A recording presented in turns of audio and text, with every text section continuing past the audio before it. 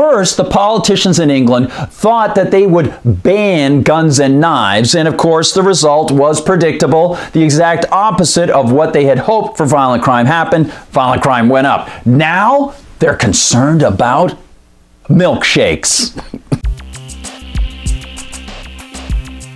Hi everyone, I'm Gardner Goldsmith for MRC TV. Yes, Milkshake Control, because everyone knows that the British fast food founding fathers never imagined a future where average citizens could get their hands on dangerous high-capacity shakes. I mean, Thomas McJefferson, Benjamin McFranklin, George McMason, even the Dairy Queen, they could not have envisioned a future where anyone but the government would wield high-calorie shake power that many of the so-called citizens out there assume that they can wield without a permit.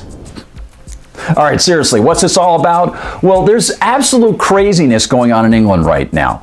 The story is that numerous so-called anti-fascist leftists have been attacking conservative and libertarian-leaning politicians with vanilla milkshakes. Hence, on May 3rd, The Guardian reported that UKIP, that's United Kingdom Independence Party candidate for the European Parliament, Tommy Robinson, was hit for the second time by a milkshake Molotov. Then on May 10th, Carl Benjamin, better known on YouTube as Sargon of Akkad, who is also a candidate for the European Parliament under the UKIP banner, was hit in Cornwall. And on May 17th, police in Edinburgh, Scotland told local McDonald's staff to stop selling milkshakes because Brexit Party leader Nigel Farage, who had already been hit by a vanilla milkshake, was visiting the area. All of which begs the rather important question of, why all the lactose intolerance, dude? And perhaps the more important question of, why are police exhibiting this collectivist mindset when it comes to people committing crimes with certain objects? Rather than going after the crimes, they're going after the objects. Hence, for example, gun controllers see people commit crimes with guns and they decide they're going to pass statutes about the guns, not ever bothering to acknowledge the fact that the vast majority of people who own firearms use them defensively far more often than people use them to commit crimes, as a CDC study recently revealed. Yes, indeed, instead of going after the assault with the milkshake, they decide they're going to try to stop the milkshake. So, yeah, you figure people are going to find other ways to commit the assaults. Maybe they'll get milkshakes elsewhere or make their own milkshakes. And by the way, when it comes to getting the milkshakes elsewhere,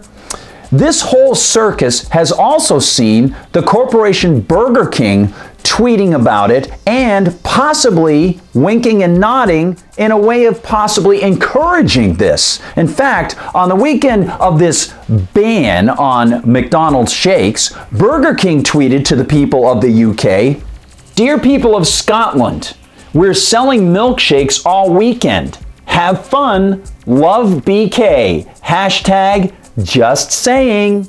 Talk about crazy. And it gets even wilder, for a Guardian opinion writer named Stuart Jeffries actually wrote this, quote, "Ridicule is effective protest. Just look at milkshaking Tommy Robinson," which A, assumes that Tommy Robinson is somehow shaken by getting a white milkshake thrown at him, and I don't think so, since this guy's a pretty tough guy, and B, promotes the idea that assault is somehow analogous to protest. So you come here very aggressively, you've got over... This is what it has come to. So perhaps we here in the United States can see all these crazy things happening and breathe a sigh of relief that over 200 years ago, a number of people fought in a revolution to separate from the United Kingdom. Yes, we too can raise a toast and say, perhaps, just perhaps, it will never happen here. Well, we're going to have to guard against that greatly.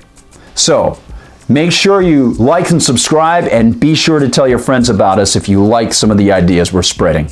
Thank you so much for watching, and, well, here's to you, everyone. For MRC TV, I'm Gardner Goldsmith.